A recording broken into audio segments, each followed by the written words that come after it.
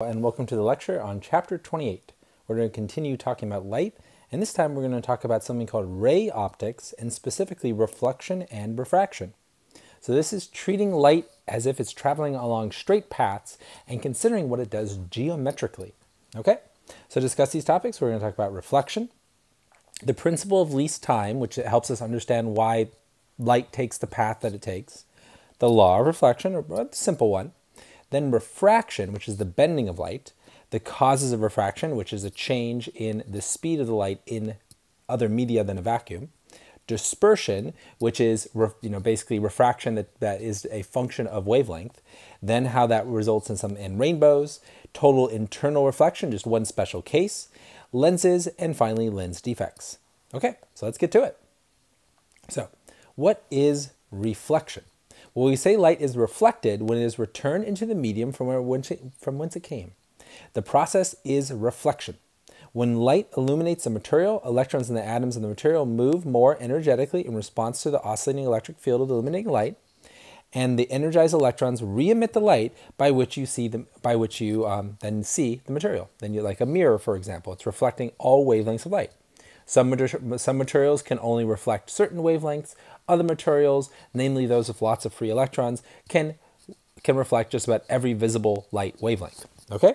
So that's the idea of a reflection. It's basically absorbing energy into an atom or into the state of an electron that causes a oscillation, which essentially is like a pendulum swinging back and forth, or a spring bouncing back and forth, but in this time it's the scale of an electron, so different but similar idea. And then eventually that energy is re-emitted, so essentially the oscillating energy of the particle, or the electron, is then turned back into electromagnetic radiation, and that's what you see as reflected light. All right? So that's reflection at the atomic level. And we kind of keep coming back to that, don't we? We keep coming back to saying, oh, okay, to understand light, you have to understand how it interacts with atoms. We did that for transmission as well. And so that's definitely a key idea that we keep coming back to. Eventually, we'll kind of formally introduce the direct relationship between energy of a photon and electron energy states. But for now, it's a bit of a fuzzy idea. So keep that in the back of your mind. But now another separate concept, and that's the principle of least time. This isn't so important for reflection, but it's very important for understanding refraction, the bending of light, which we'll talk about as the majority of this chapter. So what is it? Well, the principle of least time says that that light takes the quickest path in going from one place to another. All right, it's Fermat's principle of least time. Now I know it's giving some sort of like free will to the light that is always choosing the least path. That's not actually the case, but it is a helpful way of thinking about what light does. That's why it's called a principle, because it's just a helpful rule for us. Okay, so that means if we're going to find the shortest time for light to go from A to B by reflecting off the mirror, then the angle has to be the same for incidence and reflection. So and then we construct on the opposite side of the mirror an artificial point, which is the same distance through and below as the point B above the mirror. All right, so this is our imaginary or artificial point. And the shortest distance between A and this artificial point is a straight line. This straight line intersects the mirror at point C, and the precise point of reflection for least time is from A to B. Okay?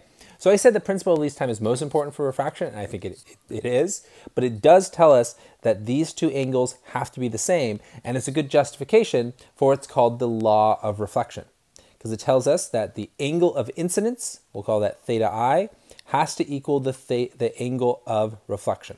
Okay? And normal, by the way, is an imaginary line that we draw straight above the surface. It's perpendicular to the surface. All right? And so then the law of reflection looks like this. It says the angle of reflection equals the angle of incidence. So this angle here, theta I, equals theta reflection. Okay? They are the same angle. Right? So if this one's 20 degrees, then the other also must be 20 degrees. They're never going to vary. That's true. That is true of reflection off of surfaces. Okay? Now, you might say, okay, well, what about the idea then of light that's bouncing off at many angles? Well, that's due to imperfections in the surface. This applies to any perfectly smooth surface. Now, if it wasn't a perfectly smooth surface, then we'd have lots of normal lines. The law of reflection would still apply, but the macroscopic effect would be light bouncing off in many directions. This is the idea behind why we can like shine light on a wall and the wall kind of gets overall illuminated, like the wall gets lighter. That's because it's bouncing light off in many directions due to the rough surface of the wall. Mirrors are tried to be manufactured very smooth, so you get a nice clear image so that all the angles are the same because there's only one normal direction. Okay? So the law of reflection applies to what? Right? So we said, applies to, definitely light. We're just talking about it. But do you think it would also apply to sound? It would, because sound is a wave and it follows the same principles. All right? So the angle of incidence for a sound wave reflecting off of some surface is then going to be the same as the angle of reflection, just like it is for light. All right? And again, the law of reflection is very straightforward. It just says that the two angles are equal to each other. Theta I equals theta F. Okay? All right. So an interesting consequence of the law of reflection is some of the terminology you get for discussing images. Now, an image is an interesting thing because an image applies to what you see in a mirror, and it also applies to what is created with a lens. So that same terminology of image is used for both discussing lenses, like a lens in a camera or in a pair of like reading glasses, and for mirrors, okay? Both flat mirrors and curved mirrors, all right? Think funhouse mirrors for curved mirrors, okay? Or for, also you'd see them in a laboratory. Okay, so there's a term here called the virtual image. What is the virtual image? Well, the virtual image, in the case of a flat mirror, is the same size as the object. It is formed behind the mirror and is located at a position where the extended reflected rays converge. It is as far behind the mirror as the object is in front of the mirror. Okay, and that's for flat mirrors. For flat mirrors. Okay, notice what we're doing with the rays here. This is the first time we've really seen a proper ray diagram. So we draw rays and we just follow the law of reflection.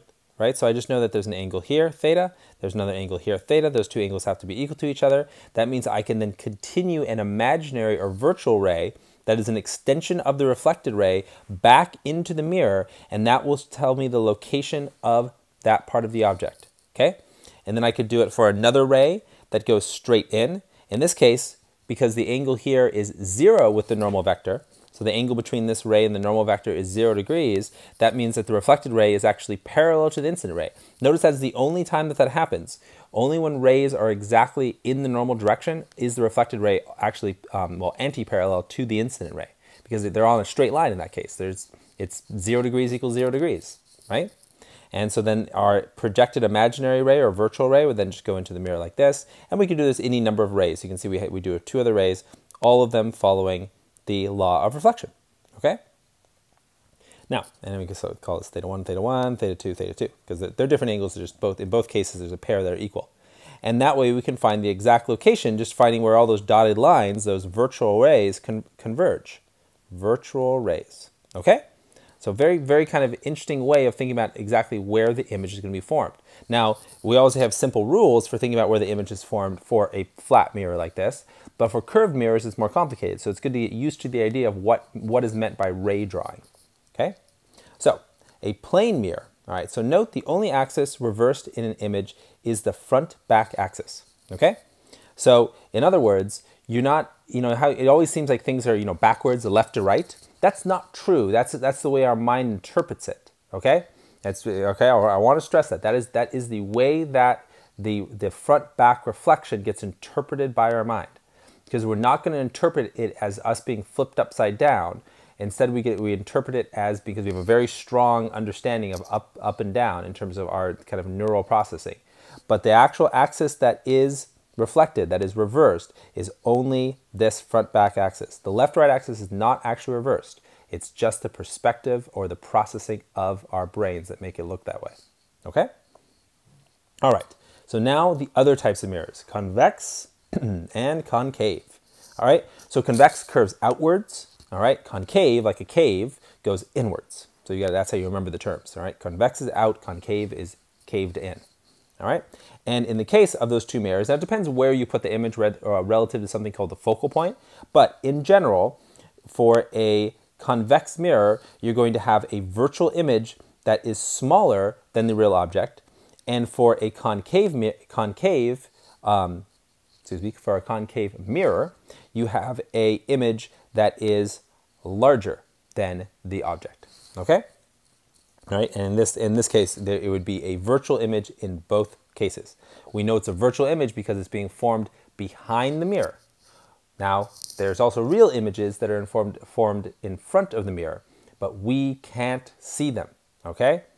We cannot see real images. We'll talk about them. Now, real images are great. They're useful for, say, developing photographic paper or something, for actually projecting an image onto a screen, but the eye can't perceive real images, because that means that the light is converging at a point. We don't want the light to converge at a point. We want the lens of our human eye to actually converge the light. So we need a virtual image. We need the rays to be coming from multiple sources, not to have already converged. And virtual images are that source, thus they are perceivable to the human eye, okay? All right, but again, in summary, convex mirrors, smaller, concave, larger. And we can confirm that by simply following some example rays and following the rule or the law of reflection, okay? And then we just project that ray back, that virtual ray back into the mirror, and that shows us that in this case, the tip of the hat is actually higher in the case of the concave mirror, and it's lower in the case of the convex mirror. And how do we know that? Well, because the normal lines are different, right? The normal line here kind of curves slightly upwards. The normal lines here curve slightly downwards, see? And that makes all the difference. And in each case, the normal line is perpendicular to the surface. So I'll zoom in here and really show you, right? So if I draw a normal line, right, the idea is it has to make right angles. It means it has to curve slightly down. If I draw a normal line right at the part of the mirror where it's vertical, well, in that case, there would be one example of a normal line that is horizontal. But then as I start to go down, the mirror starts to curve back out to the left. Now all the lines are going to start being curved upwards again, okay? Does that make them a little bit more dramatic than they really are, but you get the idea, okay? Those are all normal lines. Normal direction. Normal is just a term that means perpendicular. All right, so light reflecting from a smooth surface undergoes a change in what? All right, nothing. There's no change in the light. There's no change in its frequency. There's no change in its velocity, and there's no change in its wavelength. Okay, all the reflection, because you're not traveling from one medium to another. And if you're reflecting off a mirror, then you go from air. You get bounced off the mirror because the electron basically oscillates, then returns the energy, and so then where does the energy go? Right back into the air.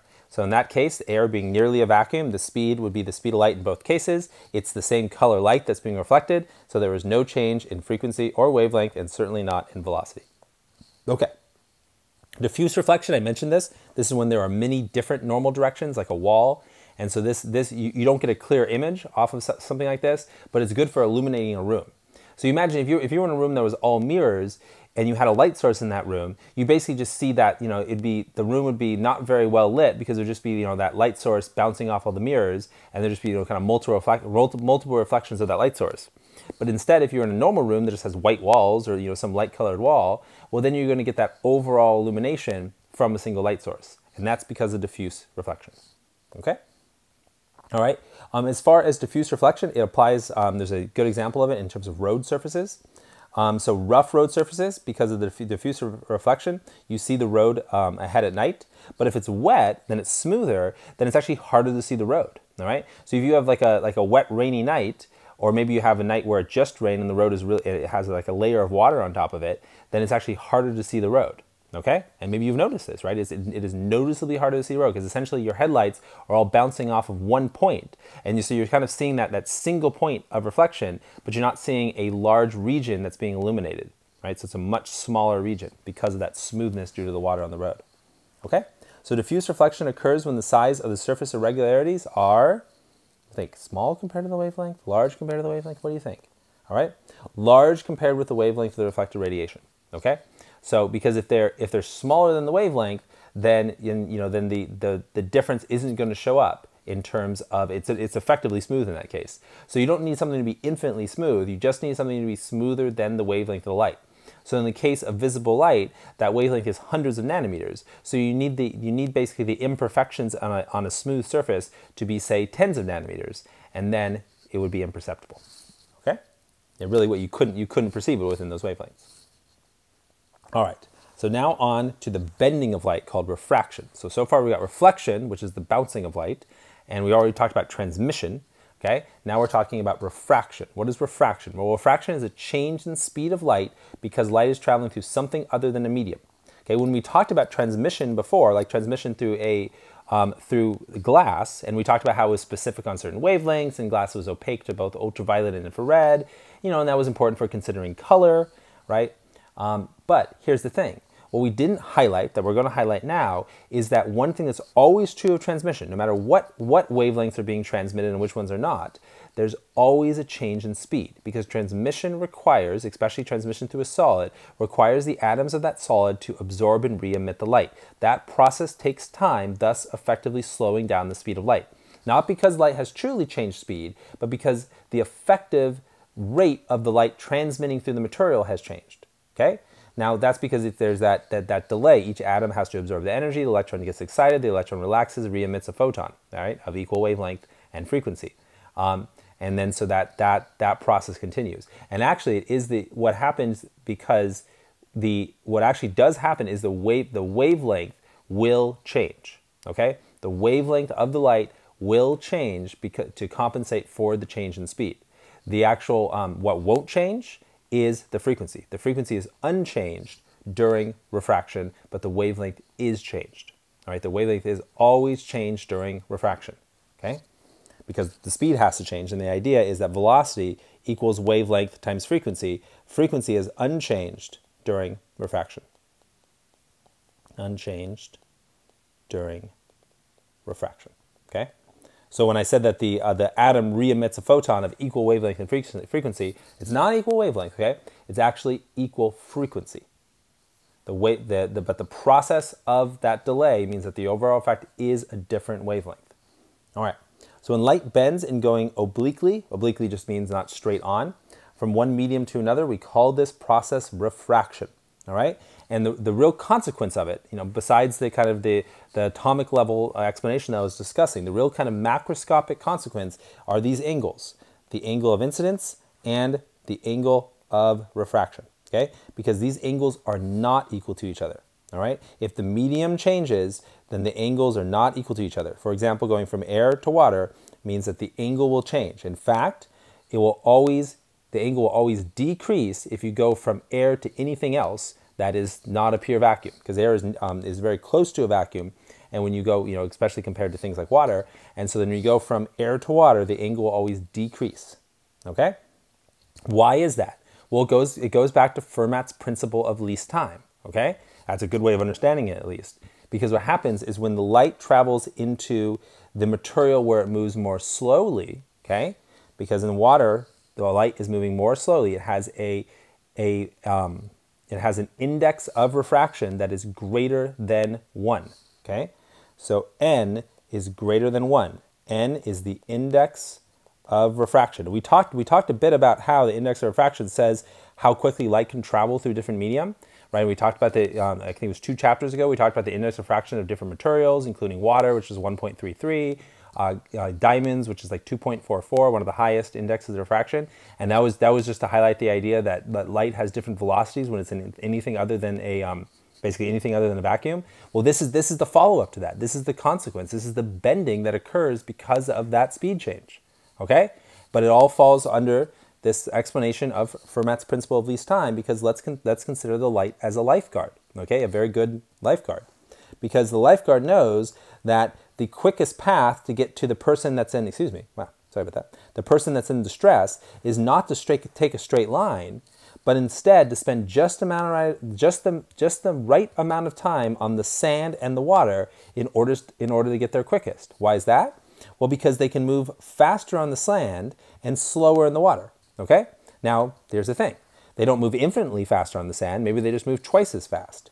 So they don't want to stay on the sand the maximum amount of time, right? Because then they'd be on then they'd have a straight path and the minimal amount of distance in the water. But that actually would be overdoing it, because again, the sand, they're slower, but they're not infinitely slower. So they don't want to spend maximum distance on the sand.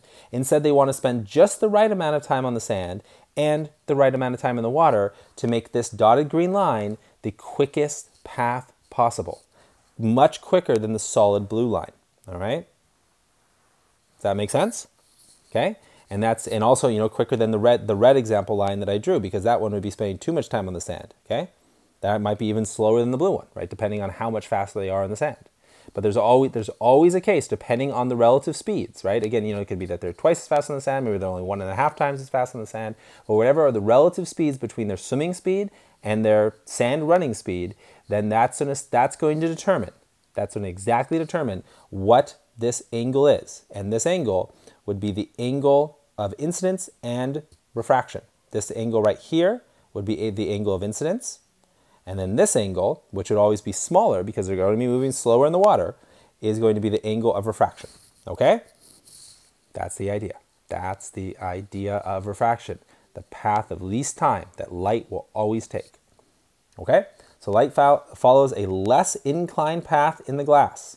Light travels slower in the glass than in the air, so it minimizes the time it spends in the glass. And this is very well highlighted in the idea of traveling through a pane of glass, because we can clearly see that if glass continued along the straight line and didn't curve into the glass, then it would obviously be spending longer in the glass, and it doesn't want to do that. Okay?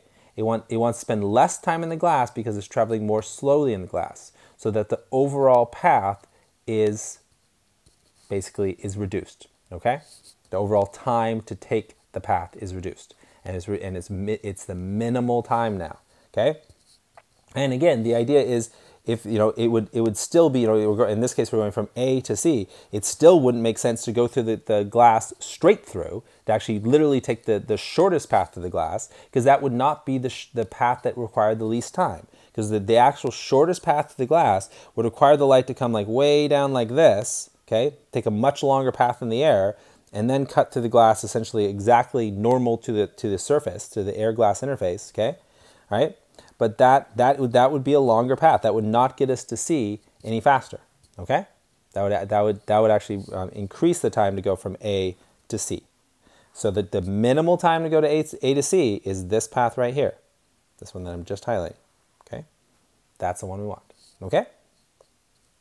So light rays pass from air into water and water into air. The pathways are reversible for both reflection and refraction.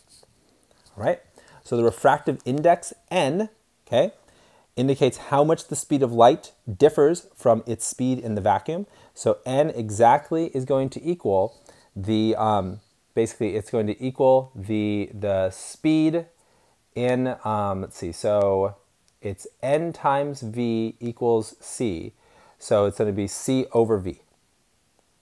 There we go. So C is the speed in the vacuum. And then V is the speed in the material.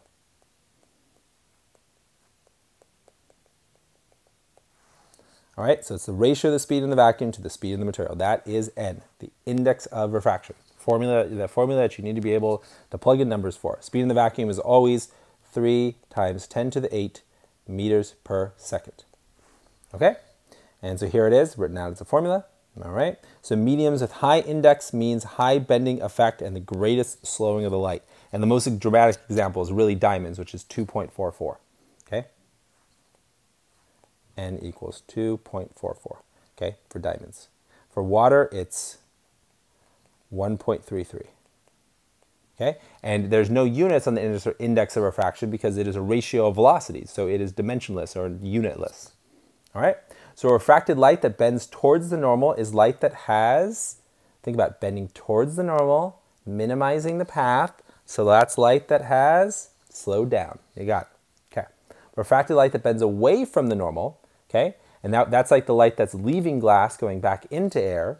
That one is speeding up, or that light that has sped up. That's the only time you see it bending away from the normal. Okay?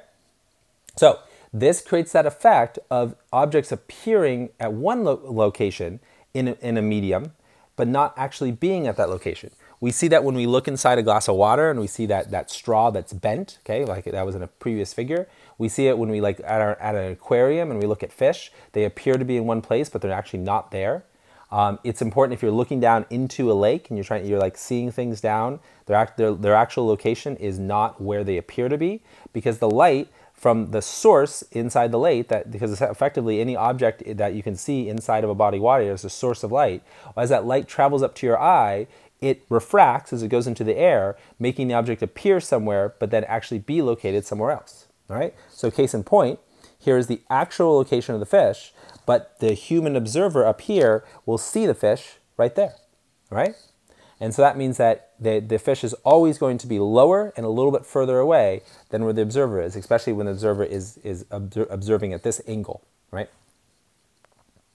All right, this also applies to the sun, right? So this could be this could go back to, like when we were talking about why sunsets are red. Well, if you think about an actual red sunset, when the sun appears to just be setting on the horizon, the sun is actually already below the horizon, but the light has bent in the atmosphere, so the sun appears to be here, but it's actually already set. So every time you see a sun that is right at the horizon, the actual location of the sun relative to Earth and relative to a line where you are on Earth, I should say. So if you were to actually draw a line through space, 150 million miles to 150 million kilometers to the sun, you'd find that the sun is actually below the horizon. And it's just the refractive effect of the atmosphere that makes it appear to be above the horizon to you. Okay. This and here we have how this creates mirages. All right, so we have a source of light being the palm tree, and again, it's not because the light is actually emitting light. We know that's not the case, right? The palm tree is just a source of light in the sense that it's rejecting certain colors, and that's what we're seeing. But still, it is rejecting those colors, so it's behaving as a reflected light source. Okay, just not an emission light source. So still a source. Okay, just a reflective source. And so what happens then is because the light bends down, that when you are an observer, you appear, and this really is kind of based on, again, how the brain processes information. When we see something, we assume that we're seeing it in a straight line to where our eyes are looking. So when you see that palm tree and you see the path that the light is coming into the eye, then the eye tells the brain, oh, that palm tree is here, upside down, underground. And so then your mind goes on and saying, oh, well, that must be water, right? And so you look at that effect of the atmospheric refraction, and it appears like the palm tree is being reflected in water. Thus, the mirage implies that there must be water, when in fact it's just hot sand. And the reason it's hot sand is because this bending is due to the much hotter air right near the surface of the sand, where the air temperature is very, very high. And that high temperature air has a different index of refraction of the cooler air temperature that is a couple meters above the ground. Okay? So when light travels from one medium to another and changes speed in doing so, we call that process, if you've been paying attention, you know the answer, that is refraction. That is what refraction is. Okay? So the bending, we can think of the causes of refraction as the bending of light when it passes from one medium to another caused by a change of speed in the light. And that changes what? It changes the wavelength. See that? Remember how I mentioned before that it's the wavelength that changes? So there's the initial wavelength, which we could call lambda naught for initial, and then there's the actual wavelength in the material. These two are not equal to each other. There's always a change in wavelength anytime there is bending of light due to a change in speed. But remember, what doesn't change is the frequency. The frequency remains the same. Because only one thing has to change when the speed changes. When the speed changes, one of the two things have to change, either the wavelength or the frequency, and it's the wavelength that changes. That actually makes sense in terms of conservation of energy because the oscillation is still happening. The actual up and down, the electromagnetic field, that is still oscillating at the same rate. But the actual distance between peaks, that has changed, thus slowing down the wave. Okay? So dispersion is quite common, and that's because, we've been talking about refraction and how light travels at different rates, and I say, n equals 2.44 for diamonds, okay? Right? And maybe n equals 1.5 for glass, okay? But that's a simplification because it turns out that many materials, like quartz glass, for example, has an n of 1.5 for red light, but then it might have an n of 1.49 for blue light.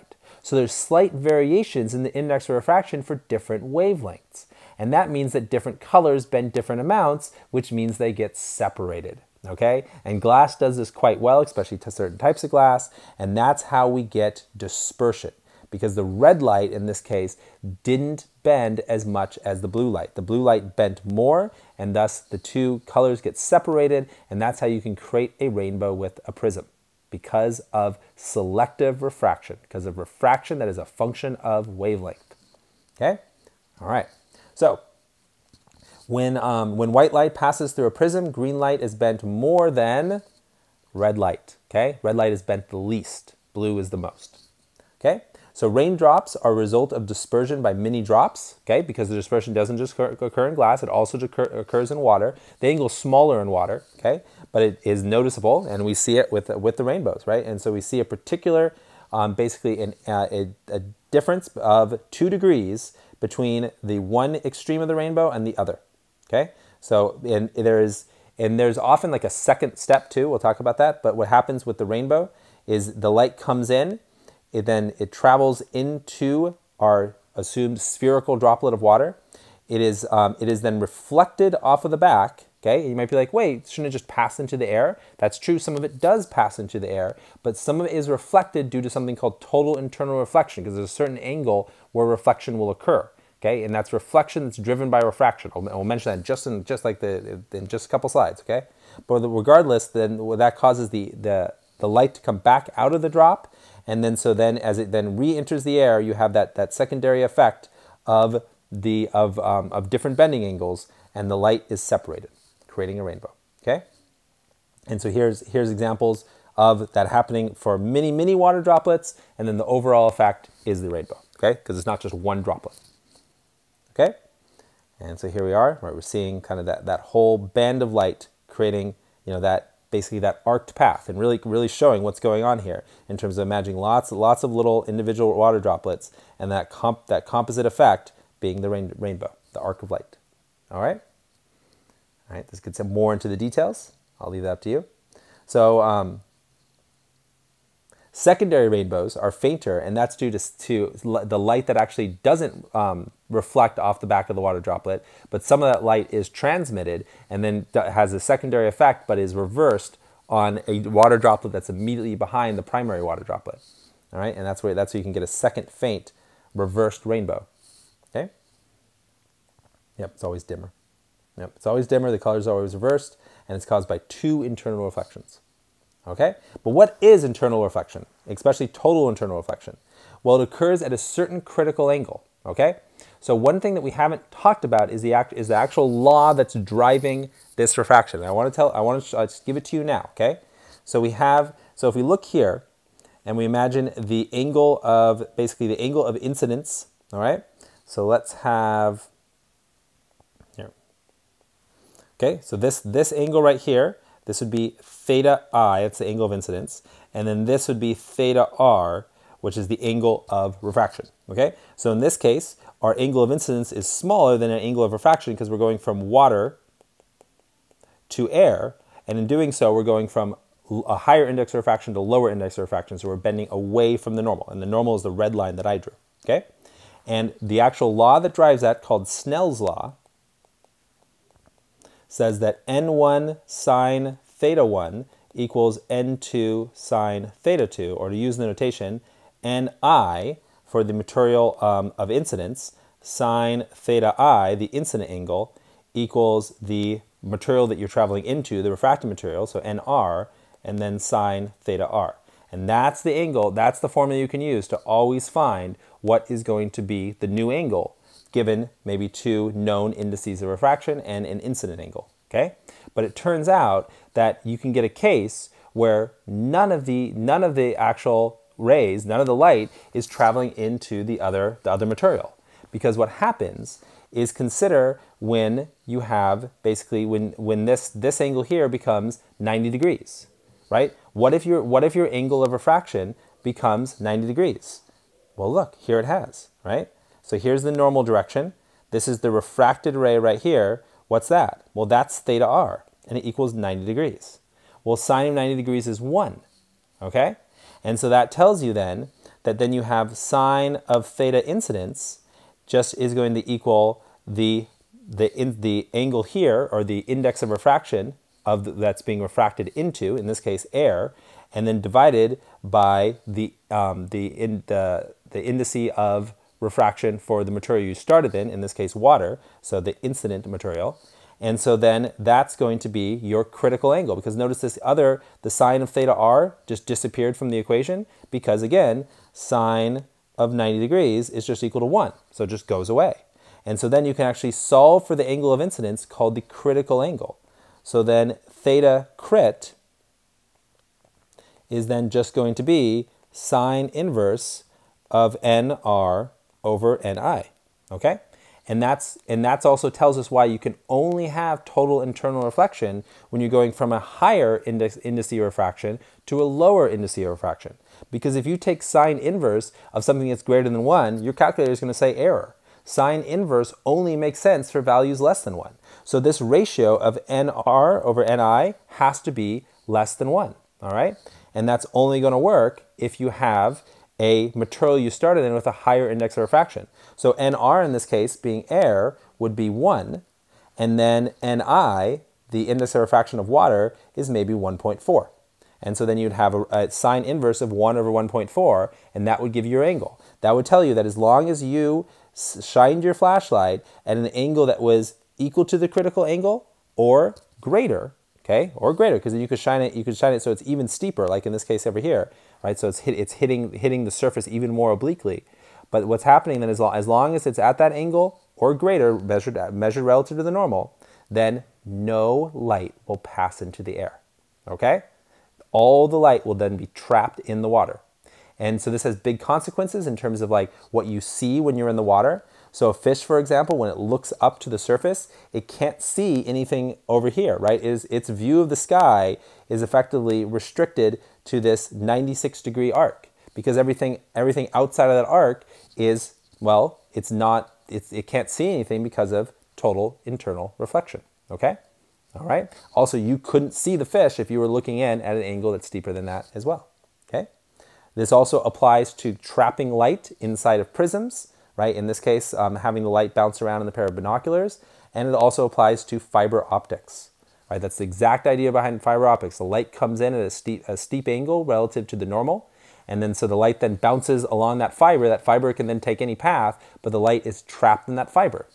It's a wonderful process, right? Because then you can basically know that the light is going to follow that fiber optic. Right, here it is. And you can see all these would all be cases of total internal reflection. So total internal reflection is an interesting one, because you got to remember it's reflection, but it's reflection that's driven by the law of refraction. Okay, so kind of separate that in your mind from just the law of reflection. Total internal reflection is a different phenomenon. It is actually a refractive phenomenon resulting in reflection. Okay, different than just true reflection. Okay. So last thing we'll mention here really briefly is lenses. There are two common types of lenses. They're the same as the mirrors we mentioned, concave and convex. So a converging lens is a double convex lens. That's like this one right here, because it bends out on both sides, the left and the right. It's always thicker at the center. That's one way you could easily tell if you forget the rules about convex and concave. All right, a diverging lens is concave. It's doubly concave. It curves in on both the left and the right, which means it's always thinner in the middle. All right. And the reason that they're called converging and diverging is the double convex lens, the converging lens, well, it converges light. So as the light passes in, all the rays that were parallel to each other, as shown here in blue, all those rays would converge to a single point. So that's how you can use a lens to focus light to a single point. On the other hand, a diverging lens causes rays that were parallel to go off in every direction and never meet again. So it's the opposite of bringing them together. It's sending them off in separate directions, just spreading them out. Okay? They have different uses. Sometimes they're used together. One lens or another is used whether you're farsighted or nearsighted. Okay? And so here are some of the key features of lenses in terms of the principal axis, the focal point, and the focal length. Okay? All right? So lenses are determined entirely by their focal length. That's the only thing you need to know for a lens, is its focal length. Okay? All right? So images are formed as a consequence of light traveling in straight lines. The first type of camera was a pinhole camera. Now they use lenses, obviously. All right, pinhole images are caused by small openings in the leaves. That's what we're seeing here in terms of the images of the sun. All right. A lens nicely bends the straight line path, right? So this is the case of basically a magnifying glass. So we've placed a object, a flower in this case, within the focal length of a converging lens. And when you do that, you create a virtual image that is larger than the object itself. That is what you do with a magnifying glass. Notice it's a virtual image because the eye can only see virtual images. So this is actually using a converging lens to create a virtual image. Converging lenses can create both real and virtual images. On the other hand, diverging lenses, those double convex lenses we saw a couple slides back, they only create virtual images. Okay? Here's a converging lens that is creating a real image, right? So you've seen both. Here's a converging lens creating the virtual image like a magnifying glass. Here's a converging lens being used for instead projecting something onto a wall, creating a real image. Notice real images are always inverted, okay? Whereas virtual images are always upright. That's an important difference between the two. Also, this one you couldn't see unless there was a wall there. Like if we took away the wall, you wouldn't know there was a real image there because the eye cannot perceive light when it focuses on a single point because it's focused on that point, right? How would you know that it's there if it's just focusing on a single point, right? Our eye can't like collect information from our surroundings. Our eye is only aware of the light that actually comes into the eye and is allowed to focus, not that of which is already focused, okay? So the action of lenses depends mainly on, all right, well, refraction. There's not reflection in lenses. They are a refractive tool. All right. As far as lens defects, they're not perfect because we're assuming basically this ideal idea that they're truly focusing on a single point. But due to the fact that they have they're not that they have various paths that the light is going to take, in reality they don't focus on a single point. That's called aberration. Okay. And also, remember that inevitably, whatever you make the lens out of, it's going to behave differently for different wavelengths. There's no perfect material that doesn't have some dispersion. And so that chromatic dispersion creates chromatic aberration. Okay? All right. So there we are with our idea about kind of the geometry of light, thinking a lot about rays. And importantly, you got to remember this is all about reflection and refraction. All right. Well, thank you so much for watching this video.